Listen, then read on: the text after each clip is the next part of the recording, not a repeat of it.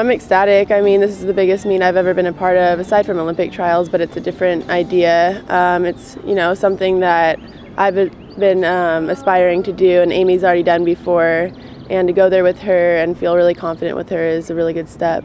I'm so excited. Ever since qualifying in April, it seems like we've been in this limbo per se, just waiting to go and waiting to compete. And I can't wait to be back on the world scene again. We're feeling really confident. I mean, right now we're less focused on all of the more minute skills and just really focused on having fun and doing exactly what we know how to do. I listen to her count and we go and we do the best side we can do. But at this point, it's we've already trained for it and we're just going to go there and have fun. That was easy, feeling comfortable together. She's the best synchro partner I've had, and I think she was us diving together but better than any other synchro partner. So the comfortability came quick.